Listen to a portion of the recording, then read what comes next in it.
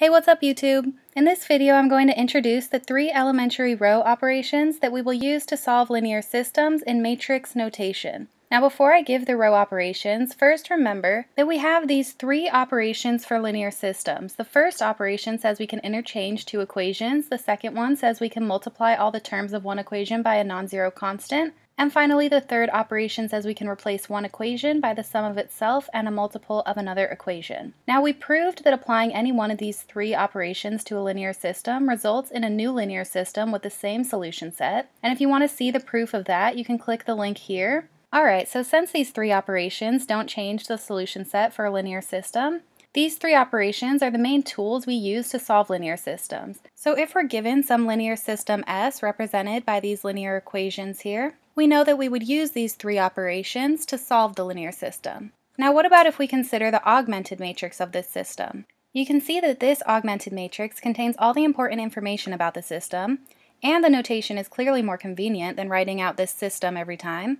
So naturally, we'll want to be able to solve systems using this notation instead of using this notation. But in order to solve systems using matrix notation, we'll need to construct three new operations resembling these operations above, but where our new operations can be applied to matrices instead of linear systems. So for each of these three operations above, we'll need a corresponding matrix operation that we can apply to the augmented matrix, and that will essentially make the same change to the augmented matrix as its corresponding operation above would make when applied to the linear system. So we're going to want to construct three matrix operations that can be applied to the augmented matrix, and these operations will be called the elementary row operations. Now notice that each row of the augmented matrix represents an equation of the linear system. For example, the first row here represents the first equation of the linear system, where the a sub 1, 1, a sub 1, 2, all the way up to a sub 1, n are the coefficients written on the left-hand side of the equation, and then the b sub 1 here is the constant on the right-hand side of the equation. Similarly, the second row of the augmented matrix represents the second equation of the linear system, and so on. So this tells us that the notion of an equation in a linear system is equivalent to the notion of a row in a matrix. So to construct our three elementary row operations, it makes sense for us to modify the three operations we had above by replacing the word equation with the word row every time it appears. So for the first operation, instead of interchanging two equations in the system, the first row operation should allow us to interchange two rows of the matrix. Similarly, for the second row operation, instead of multiplying all the terms of one equation by a non-zero constant, the second row operation should say that we can multiply all the terms of one row by a non-zero constant. And then finally, for the third row operation, instead of replacing one equation by the sum of itself and a multiple of another equation in the system, our row operation should say that we can replace one row by the sum of itself and a multiple of another row of the matrix. So these are our three elementary row operations.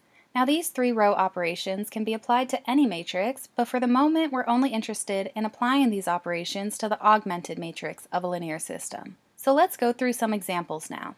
For the first example, suppose we have this augmented matrix, and suppose that we want to apply the first type of row operation to this matrix by interchanging the first and second rows of our matrix. So if we just interchange these first and second rows, we'll end up with this new augmented matrix, where now the first row of this matrix was the second row of our previous matrix, and the second row of this matrix was the first row of our previous matrix. So this is an example of the first type of row operation. Now to see an example of the second type of row operation, let's consider this augmented matrix. And now in order to make this first term equal to 1, we're going to want to multiply all the terms of the first row by 1/2.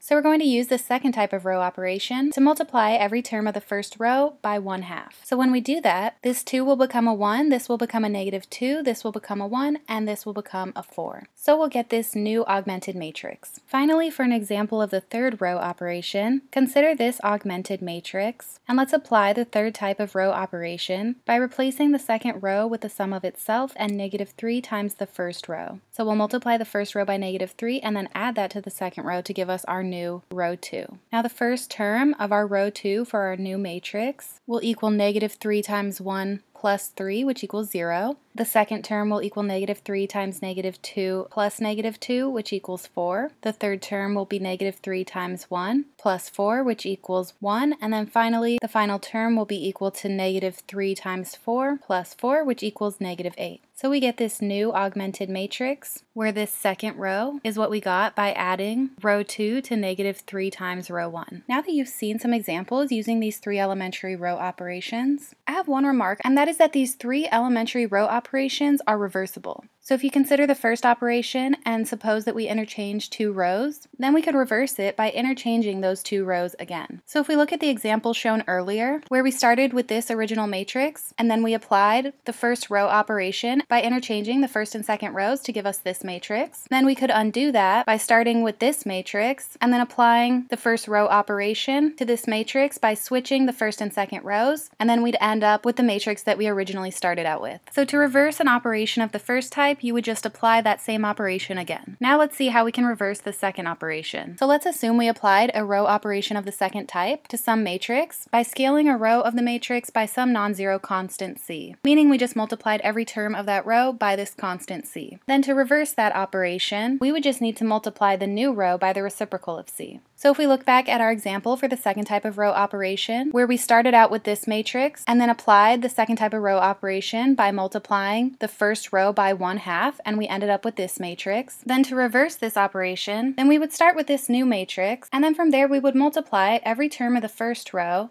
by the reciprocal of 1/2, which means we would multiply every term of the first row by 2, which is again an operation of the second type. And then when we do that, we would end up with this matrix, which is just our original matrix. So you can see that this operation reversed the first operation. Now finally, let's look at the reverse of the third operation. So let's say that we apply the third row operation to some matrix. So we replaced one row of the matrix by the sum of itself and a multiple of another row. Now without loss of generality, let's just assume that we're talking about the first and second rows of the matrix. So let's say that we replace the second row with the sum of itself and c times the first row, where c is just some constant. Then to reverse that, we would apply the third type of row operation to the new matrix by replacing the new row 2 with the sum of itself and negative c times row 1. So if we look at our example from before, where we started with this original matrix and then applied a row operation of the third type by replacing the second row with the sum of itself and negative 3 times the first row, which gave us this new matrix. So then to reverse that, we'll start with this matrix, and then from there we can replace the second row with the sum of itself and 3 times the first row. So we'll be applying a row operation of the third type to add 3 times the first row to the second row. Now when we do that, the first term will equal 3 times 1 plus 0, which is equal to 3. The second term will be 3 times negative 2 plus 4, which is equal to negative 2. The third term will equal 3 times 1 plus 1, which is equal to 4. And then the fourth term will equal 3 times 4 plus negative 8, which is equal to 4. And so we would end up with this matrix, which is the same as our original matrix, which shows that this operation reversed the first operation that we applied. So we've seen that each of these 3 operations can be reversed. Now I'm going to stop the video here. In the upcoming videos, we'll talk about what it means for 2 matrices to be row equivalent. So that video will be coming up, but that's all for this video. Thanks for watching. I'll see you next time.